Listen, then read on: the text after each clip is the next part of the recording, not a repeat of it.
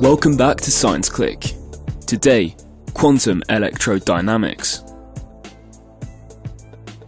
When two electrons get close, they repel each other. This explains why we don't fall through a chair when we sit down, why we can exert a force on an object, and why the air exerts friction on a feather. Apart from gravity and radioactivity at the nuclear scale, almost all phenomena in the universe can be explained by how electrons behave. At first, one would be tempted to describe this repulsion by a force, the electromagnetic force. But electrons are not small marbles that would obey classical mechanics. They are quantum objects, particles, and to describe their interactions, it is necessary to reconcile electromagnetism with quantum physics. To this end, in the middle of the 20th century, the most precise model ever created in the history of physics was developed. An elegant model which allows the use of simple diagrams to calculate with astounding precision the most fundamental phenomena of physics: quantum electrodynamics. Quantum electrodynamics is an example of a quantum field theory. We consider our universe as a sort of box, space-time, which contains two fields, fluids made up of mathematical objects: the electron field and the electromagnetic field. Within these fields move about small packets of energy that can appear or disappear, called particles. Electrons, for example, are disturbances that propagate like waves inside the electron field. The electromagnetic field also contains disturbances, quanta of energy, which can appear or disappear, photons. The field of electrons and that of photons are of a different nature. The mathematical objects from which they are made up are not of the same type. The electron field in particular is made up of spinors, rather abstract objects that are described by complex numbers. To simplify, we can imagine a complex number as having a size as well as a colour, its phase. When an electron propagates in the field, the phase of complex numbers rotates over time. This is called the electric charge. Electrons have an electric charge, which transcribes the fact that their phase turns as they move towards the future.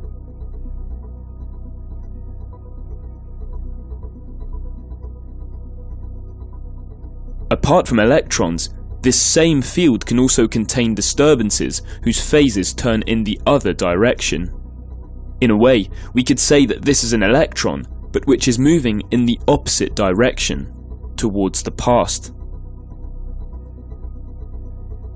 From our point of view, the phase of this particle seems to turn in the opposite direction. We perceive an opposite electric charge. This is called an anti-electron, a positron.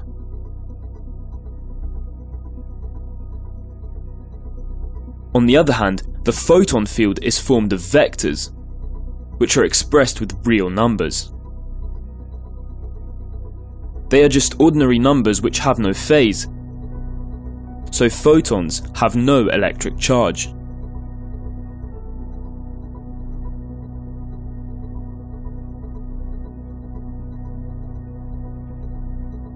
To understand how electrons interact, imagine that we place two of them at the start of our quantum field. In order to schematically represent the content of the universe, it is convenient to use lines to symbolize the movement of particles. A line with an arrow towards the future to symbolize an electron, with an arrow towards the past in the other direction to symbolize a positron, and a wavy line to symbolize a photon. To describe how particles evolve, quantum electrodynamics allows our two fields to interact using interaction vertices. An interaction vertex involves a photon, and two particles of the electron type. These can be electrons or positrons, depending on their orientation with respect to time. Such a vertex can symbolize an electron which emits a photon, an electron which absorbs a photon, a positron which emits a photon or absorbs a photon, or even an electron and a positron which annihilate into a photon, or a photon which converts into an electron-positron pair. All these interactions are allowed, provided that for each vertex, the overall momentum of the particles in space and time, before and after the interaction, remains the same. The electric charge must also be conserved. Each interaction necessarily has an arrow that enters and another that leaves the vertex. By allowing our two electrons to interact with these kinds of vertices, we can then imagine a whole variety of different scenarios. In the simplest scenario, the two electrons continue in a straight line. In another, more interesting scenario, the two electrons exchange a photon, which acts as a messenger carrying part of the momentum of the first electron to the second electron. It is important to note that particles behave like waves.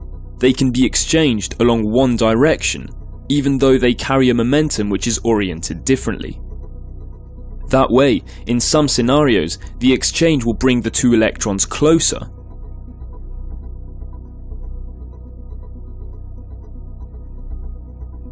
And in other scenarios, the exchange will push them apart.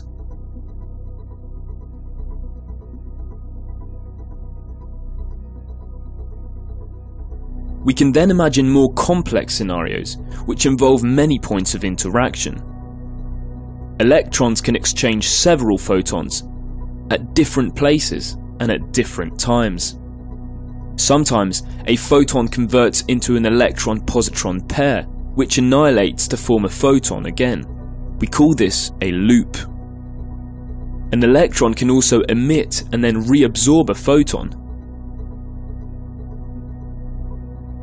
As long as the overall momentum and electric charge are preserved, all imaginable scenarios, an infinity of more or less complex possibilities, can occur. And if we stop the evolution of the field after a certain time to look at the outcome of each scenario, we sometimes find our two electrons, and sometimes more particles, with some having appeared between the initial and final instance. Each of these scenarios, which start from an initial situation and reach a final situation, is called a Feynman diagram. Feynman diagrams transcribe the different possible evolutions of our quantum fields from a given initial situation. Apart from the initial and final particles, which are real particles that can be detected, the particles that act as messengers within these diagrams are said to be virtual. These are particles that cannot be detected, and they can exhibit some rather strange properties. They only serve as intermediaries to describe how our two electrons interact at a distance. Mathematically, each scenario, each Feynman diagram, corresponds to a very rigorous equation. And virtual particles are only a way of interpreting intuitively certain parts of the equations. That said, although they are only intermediaries resulting from our mathematical model, it is essential to consider these virtual particles, because they account for the interactions of the fields, and therefore how electrons behave.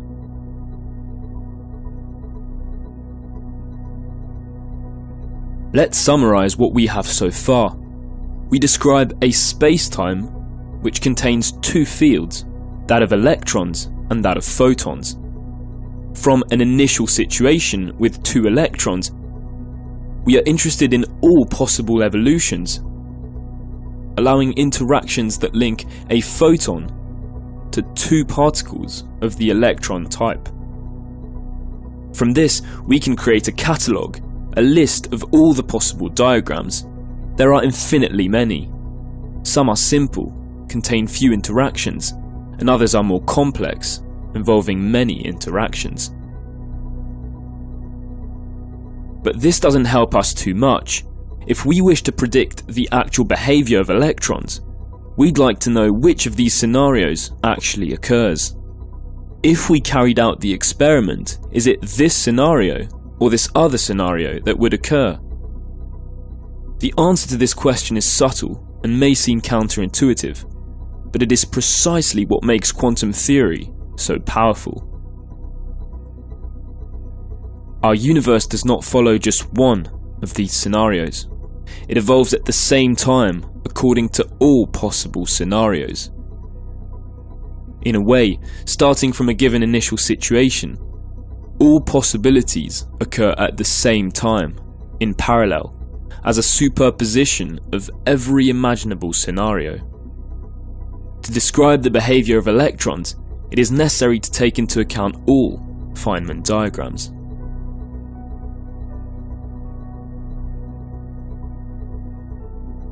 In quantum electrodynamics, each diagram corresponds to an equation, which allows us to calculate a number for each scenario, an amplitude.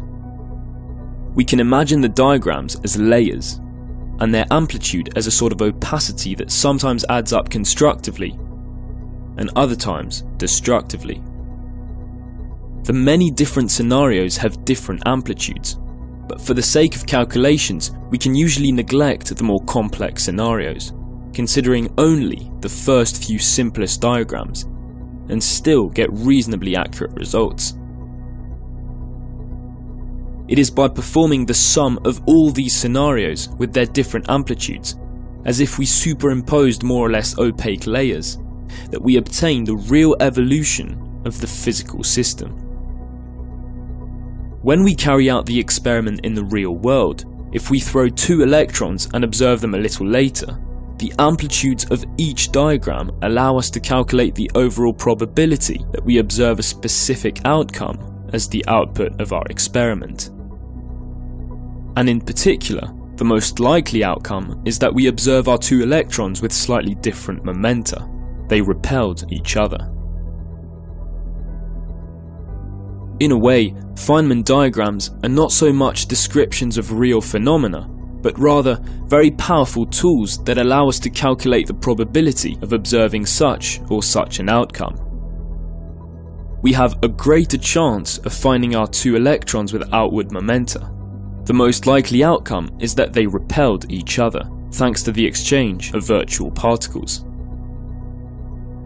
At our scale, we have the impression that the two electrons undergo a continuous force, while fundamentally, this force is only the probabilistic synthesis of all possible interactions, in which the electrons exchange motion through virtual particles.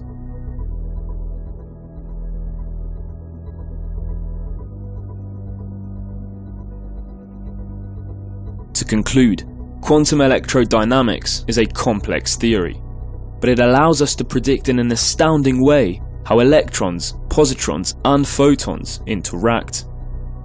By synthesizing all possible scenarios with their different amplitudes, this theory explains and predicts at the fundamental scale all the laws of optics, the behavior of light when it interacts with a material, Maxwell's equations, which govern electric and magnetic fields, and interactions between electrons, from which at our scale almost all forces arise. Historically, this model was the first great success of quantum field theory. By describing matter as quantum fields, interactions as virtual particles, and proposing a very elegant calculation method based on diagrams and amplitudes, quantum electrodynamics has in particular allowed scientists to predict with an unprecedented precision the way in which an electron reacts to a magnetic field. Through virtual photons, the magnetic field causes the spin of the electron to precess, and this precession motion is perfectly predicted by quantum electrodynamics to almost 10 significant figures. To this day, all theories considered, this is the best verified experimental prediction in the history of physics. The anomalous magnetic moment of the electron.